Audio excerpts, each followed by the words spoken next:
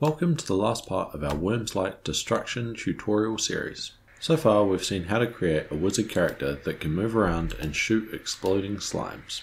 We've also seen how we can generate our collisions from an image at the start of the game and how we can update it in real time as we go. If you haven't seen those videos, check them out. Today we'll look at the last piece of the puzzle, which is hiding the parts of the terrain that have been destroyed. So, as I'm sure you'll remember, our destructible node has a viewport.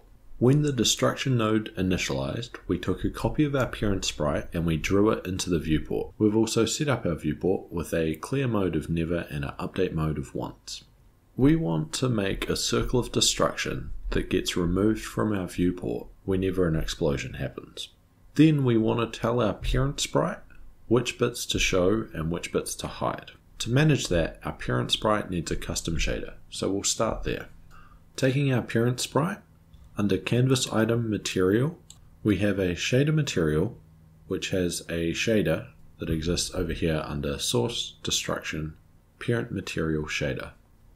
If you don't know anything about shaders, don't stress. I'm a complete noob at this as well, and this one's only 10 lines long. The first thing in here declares this as a canvas item shader type. Shaders come in three flavors: canvas item, particle, and spatial. Canvas item is used for all the 2D things, so it's the one that we want. Particles are obviously for particle systems, and spatial is for 3D nodes. We are a canvas item shader because we're dealing with 2D. Our next thing is a destruction mask. Uniform means that it's a variable that can be set from outside the shader. In our case, our destructible script is going to send our viewport into here. Sampler 2D is the type of the variable. We name it destruction mask and we give it a hint so that it's completely black by default. Next up we have our fragment function. As far as I understand, the two most common shader methods are vertex, which allows you to move points around, and fragment, which lets you color them in. Basically, our fragment function gets called for every single pixel on our sprite. The first thing we do in here is get our original color.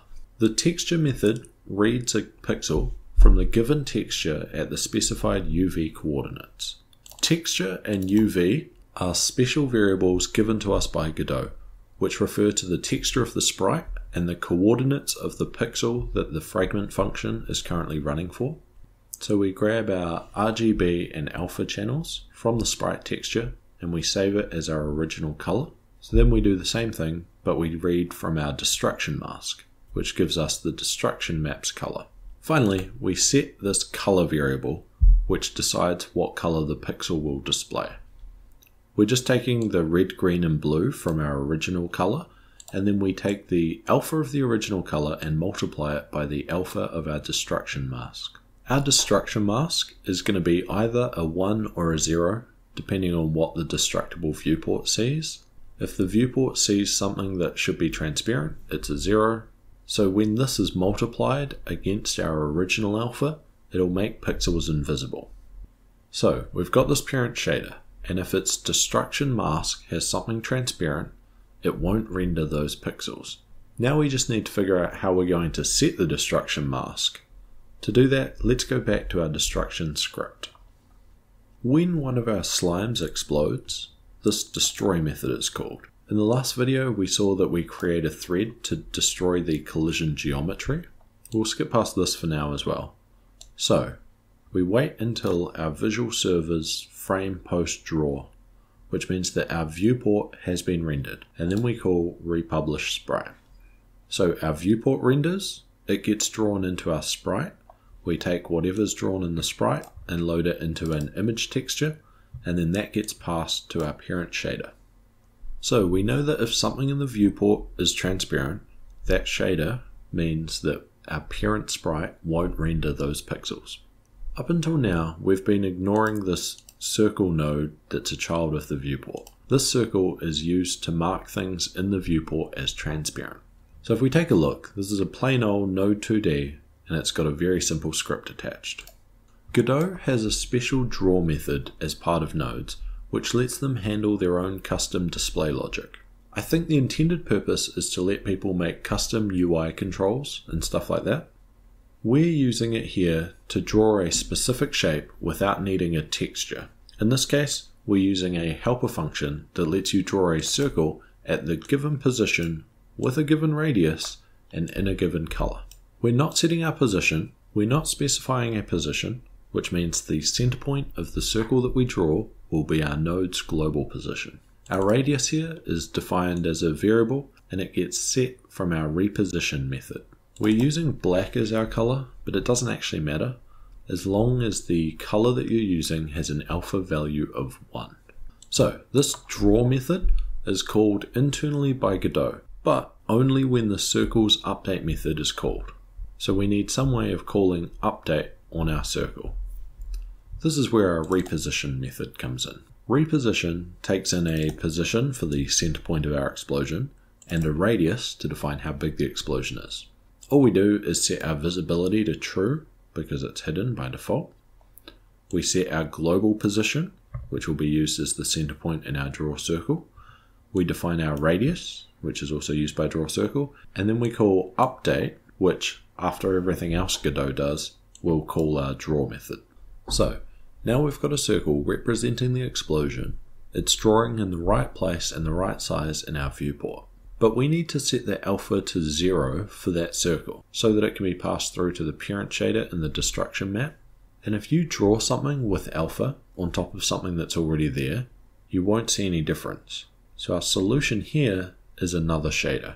If we look at our circle, it has a canvas item material setup with a blend mode of subtract. That means that the circle will be subtracted from whatever it's drawn on top of. So it basically works like an eraser. And if you remember earlier, when we were configuring our viewport, we set it to have a transparent background. Wherever we draw a circle is going to subtract from whatever's already there. If you've subtracted everything away, you get the background, which is transparent. So the last bit is that our circle needs to have that reposition method called. We skipped over that earlier in our destructible script. In our destroy method, we take the position passed to us from the exploding spline, we convert it into our viewport coordinates, and then we call the reposition method. So this will move our circle, the circle will subtract whatever it's drawn on top of, which will leave us with alpha. We then call our rebuild texture, which simply tells the viewport to change its update mode to update once, so it will draw and then switch back to never update. We wait for the visual server to process all of our viewports so that they've all got a fresh render, and then we republish the sprite, which takes the viewport, passes it to the parent shader as a destruction map, and so everything on that parent sprite with an alpha of 0 is not going to render. Putting all that together, we have an explosion that deletes a circle out of our map. So that brings an end to this project. As always, the source code and the assets are linked in the description. Go check it out, remix it, build on top of it, do whatever you want. Hopefully you've enjoyed this project breakdown. We'll catch you in the next one.